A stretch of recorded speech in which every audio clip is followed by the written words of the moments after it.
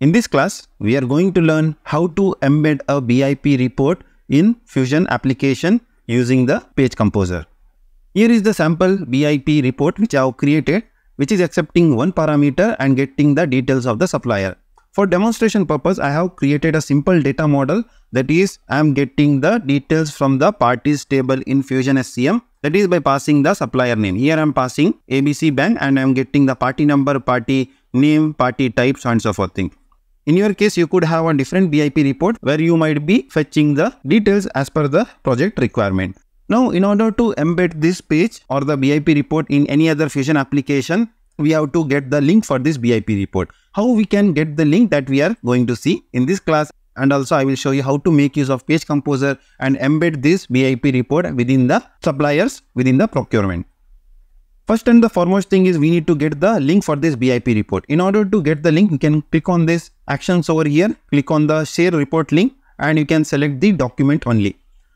We can select all, Control A, copy, and we can paste it in on some notepad so that we can refer it while embedding using the Page Composer. Now this is the first thing you have to do. Get the document only link for the BIP report. Next thing is we have to create a sandbox and we have to get into the sandbox.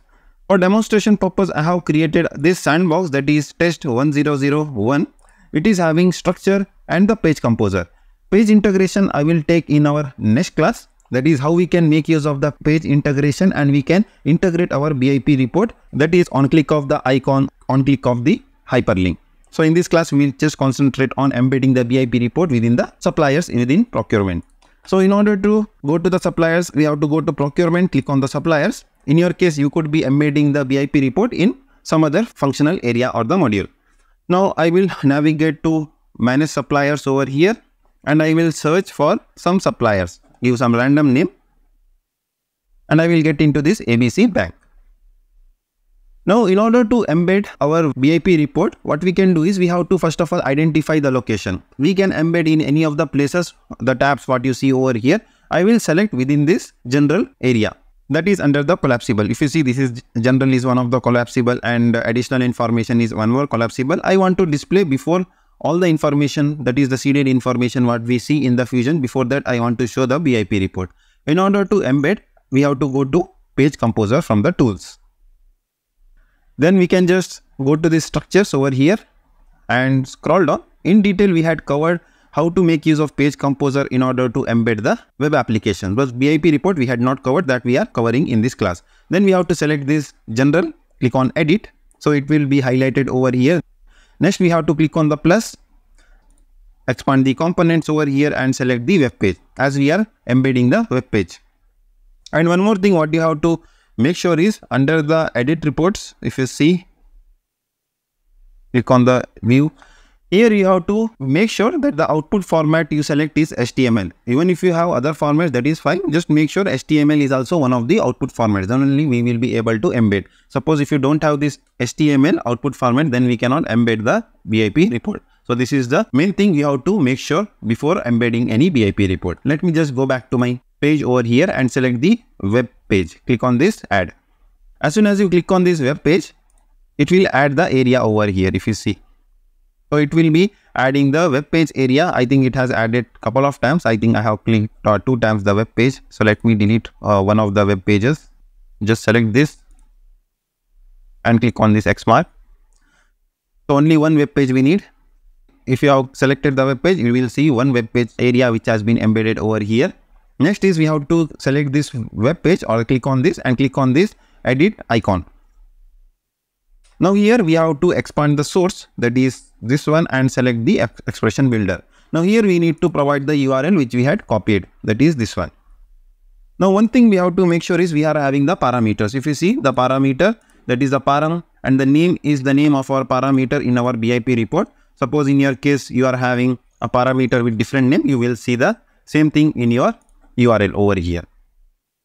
Now what we have to do is we have to replace this thing, that is ABC Bank, with the supplier name within which we are embedding this BIP report. That is, we are embedding within this ABC Bank, then we have to pass this ABC Bank to that BIP report and fetch the details.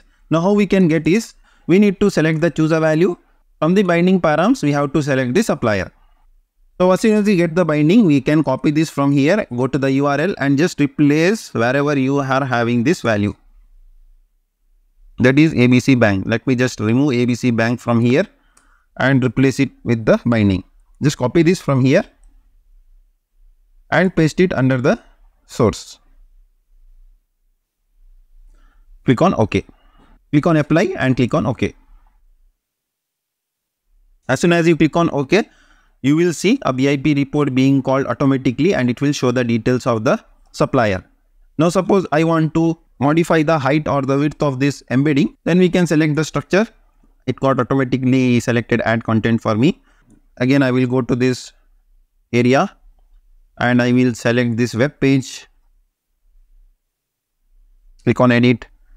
We have to select this web page and again go into this edit. Here we go to style. From here we will select the height as 50 VH. You can give any kind of height, that is using the pixels or virtual height. Now here we will see a bigger or larger area to view the BIP report. Now it is showing the details for the ABC Bank. Suppose I go back to the manage suppliers and I will select some other supplier over here like ABC Consulting.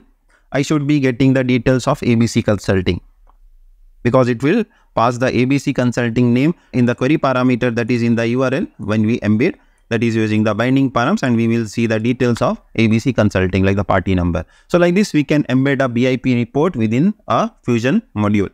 Here we have considered the example of getting the supplier details. In your case, you could have some other kind of information to display within the embedded BIP report page. In our next class, we will see how to achieve the same using the page integration.